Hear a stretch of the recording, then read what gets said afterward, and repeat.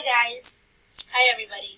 So today I'm going to show you how to make these large letters, embroider them on your Brother SE425 embroidery machine. Oh, it looks like it got stuck there, my video did. Let's see if I can back it up.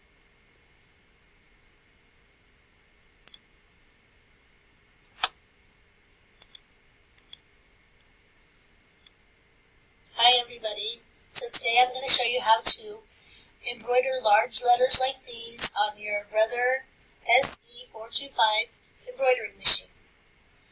So what I'm going to do first is I'm going to stop this and I'm going to open my PowerPoint. So if you don't have PowerPoint, it comes with Microsoft Office. So first thing I'm going to do is I opened up a blank presentation, and what I'm going to do is I'm going to type the name Luke, because I'm making a sweater for my friend's dog. So I'm going to type in Luke on my PowerPoint, and I'm going to make this bigger just so you guys can see what's going on here. Let's see. Okay, so what I like to do is I like to take the kerning, which is right here, and I make it really tight just so that the letters are closer together. Okay, so for this presentation, what I'm going to use is I'm going to use this font right here. It's called Bernard NC Condensed. So I'm going to change it to that font, and I'm going to now take this word and I'm going to right click on the outside border and I'm going to copy it. And then what I'm going to do is I'm going to paste it as a picture file right here. So what I did was first I right clicked here, copy, right click here, I'm going to paste it as a photo. I'm going to get this one out of the way, and I'm going to get this out of the way too. So now what I'm going to do is I'm going to crop it. So I'm going to go up here to my picture tools, and I'm going to go ahead and crop right around the edges of this word. I don't know if you can see this very clearly because I only have limited space to record the screen on. Okay, so I'm cropping it, and again the crop is right here. So I cropped it, so now the whole image is right there, because before all that white was included in the image. So now what I'm going to do is I'm going to copy it one more time, and I'm going to paste it one more time. I just do that just to be safe. And if I want the letters to be as big as you saw at the beginning of the video, what I'm going to do is I'm going to paste this again, and I'm going to select by pushing the Shift key both of the loops. Then I'm going to let go of the Shift key, and I'm going to make these a little bit bigger like this. And I'm going to also rotate them sideways. Okay, so now I have got two loops. And if I want the letters to be, like I said, as big as what at the beginning of the video, you saw a video of the embroidery machine working, what I'm going to do is I'm going to cut out these two letters and these two letters together, because what I'm going to do is they're going to be separate files. So I'm going to go back up to my picture tools. I'm going to crop this one to be just the L and the U.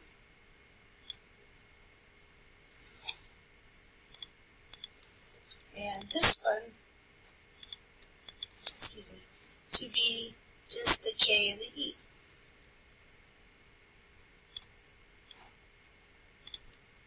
Okay, so now what I'm going to do now is I'm going to take this, and I'm going to right click and I'm going to copy it, and I'm going to go to my SewArt software. And if you're not familiar with the SewArt software, you can purchase it online.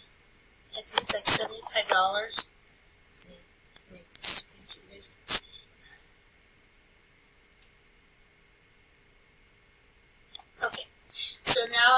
start a new file in my SewArt, blank canvas.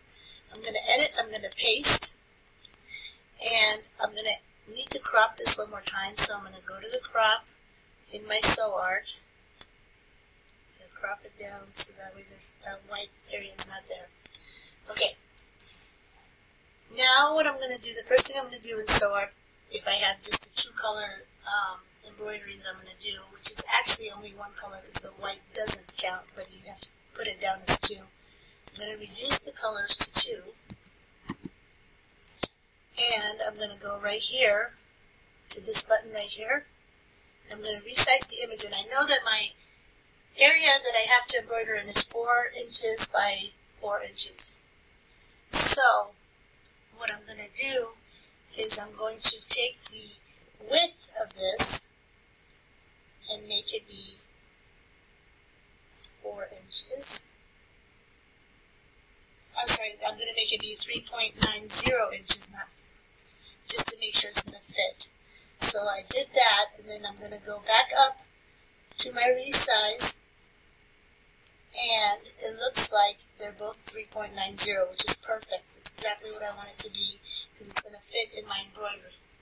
Okay, so now what I'm going to do is I'm going to go back up here to Tools, and I'm going to convert this to stitches. So it's down here is the option right here, and it gives me a little wand.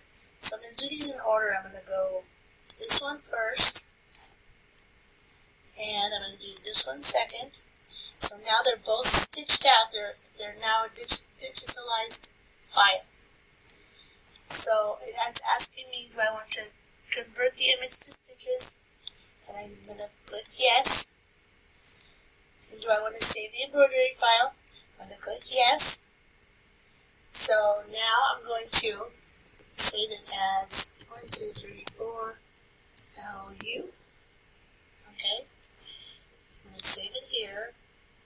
Then it's going to ask me to save it again as the PES file, because I'll show you in a minute what files you need to select to actually transfer over to your machine. Okay, so I'm going to save this, and it just did the embroidery right there. Okay, it was successfully saved. Now, once I've done this, I want to go to my file folder on my computer.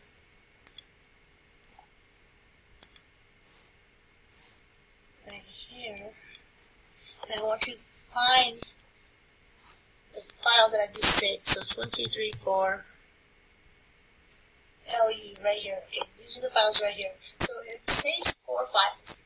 But the only 2 files that you need to transfer over is this file right here and the PES file. So I'm going to select those 2. I'm going to right click, and I'm going to make sure that my sewing machine or my embroidery machine is plugged into my computer with a printer cable. And I'm going to right click, and I'm going to, and I'm going to, hold on, not working. I'm going to right click, okay, and then there, and I'm going to go to send to, and then you need to pick the drive in which your USB is plugged into your embroidery machine.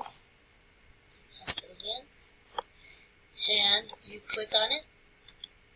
Oops, I don't know what happened there, but okay. So let's start that over. I'll go here, here, here. Let's use one at a time maybe. Send this one. And send this one right here.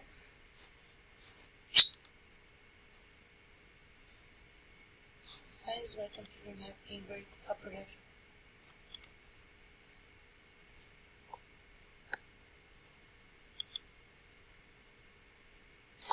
Okay, so now my machine should have the file LU in its database. So, and it does, it transfer. So that's how you transfer the files is how you make the files with text in them. You actually change it over to a picture file so that the embroidery machine actually thinks it's a picture that it's embroidering. So, and then you go ahead and you embroider your file from your machine. Thank you for watching, and see you next time.